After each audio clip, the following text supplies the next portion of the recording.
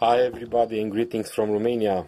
My name is Mihai and I wish to share with you during the night in Romania a short story about predation, and the night seems to be the perfect time to discuss about predation in the mountains of Dracula. So I hope you will enjoy a little bit my short presentation. I know that now in Kalipsell it's probably somewhere around 11 a.m. So it's the time for a coffee break, and I can imagine that how a coffee break will look like during the IBA conference, with people talking, discussing, also sharing knowledge about brown bears or whatever other species of bears.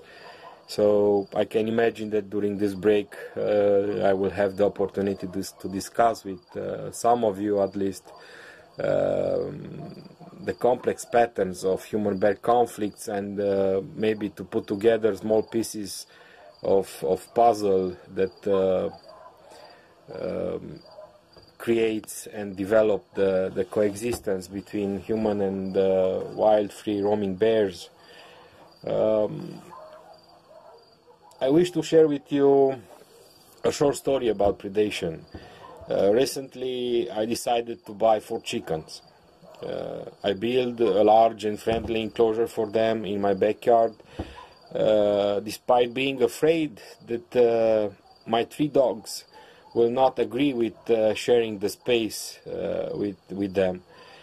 Finally, the inevitable happened. In the 3rd day of coexistence, one of the dogs killed all the chickens. It was obvious that the main cause was the predator behavior of a young untrained dog, and also the fact that I had built the enclosure superficially, allowing her to enter. I could not stop asking myself a lot of other questions. Why the dog, the young female and not the male, was the killer? If I would have only one dog, this would have happened. It was my fault building the enclosure large, so I had reduced the space for the dogs to freely run in the backyard. Should I have put my dogs in a separate enclosure so they would not stay in the proximity of the chickens?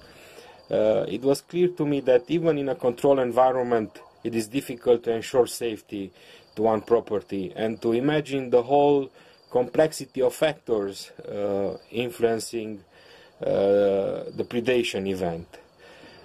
So within the large unfragmented landscape of Romania, there is little resembled to a controlled environment, and the problem of human-bear conflicts and its social and ecological complexity has become of huge interest in Romania, mainly due to the changes in the bear hunting management and all related complications that appeared. In particular, livestock damage caused by brown bears affects rural people disproportionately, and there is an increased need to evaluate the spatial and temporal patterns of livestock damage and identifying factors that might influence the prevalence of conflict. I really hope that IBA conference will be not postponed again, because we would like to discuss with you why for cows likelihood of conflicts increased with higher habitat heterogeneity and proportion of grazing lands, and it was higher in high and low altitude, while for sheep likelihood of damage was higher in areas with higher reported bear abundance and in cases when sheepfolds were closer to the forest edge. So we really hope that with our results we will contribute to general efforts of bear researchers and managers to improve the coexistence of humans and bears. So I really hope that I will have the chance to present our work in Kalipsell as soon as possible. So I wish you all to stay healthy, and see you soon in Kalipsell. Goodbye.